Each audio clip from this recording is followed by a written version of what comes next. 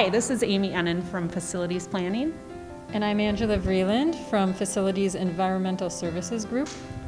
Today we're going to take you on a little tour of a school in the district to show you all of the accommodations we have ready to keep the students and the staff in the district safe when they return to a hybrid teaching and learning model.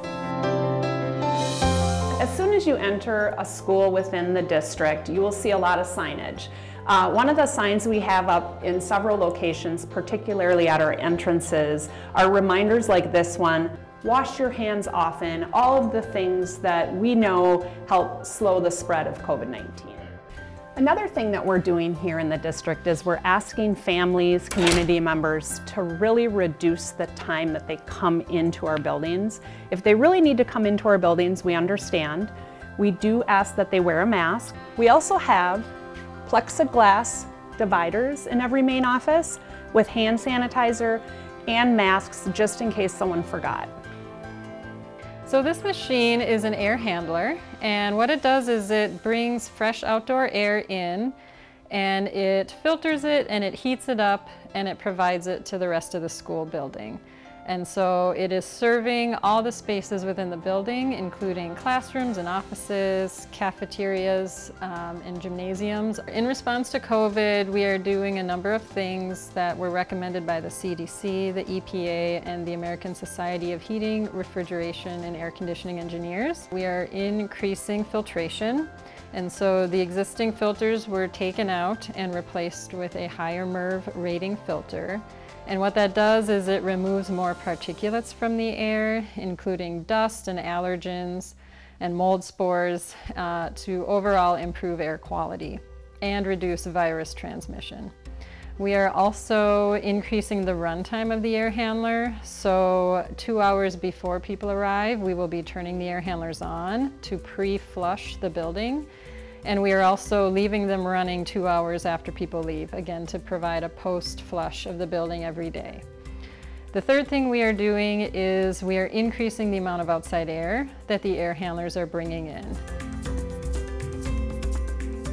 So this is a kindergarten classroom in one of our elementary schools. We're providing every room in all buildings with cleaning supplies. So this is to clean surfaces throughout the day. Additionally, hand sanitizers available throughout the building in every room as well. Another thing we do is we encourage students to wash their hands as much as possible. Many of our classrooms have sinks, and there are lavatories nearby for those that don't.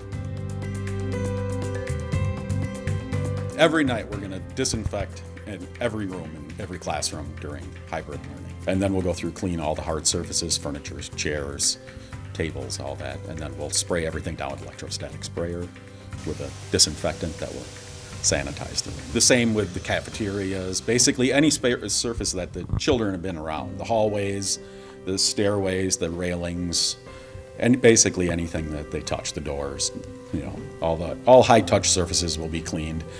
Basically, the building will be completely sanitized every night. Each student is provided with a water bottle. And all of our schools have hydration stations, and the purpose of those is to provide easy, fast water filling of the bottles. And we are encouraging students to drink out of those bottles rather than the drinking fountain directly. And also in our bathrooms, we have signage encouraging students to thoroughly wash their hands. So each school has a dedicated isolation room. And the purpose of this room is to provide a student a space to go if they exhibit any symptoms of COVID. And we use this slider to track if the room needs cleaning or if it's ready for the next student to use. Also within the space, we have a true HEPA air purifier, of course, to purify the air.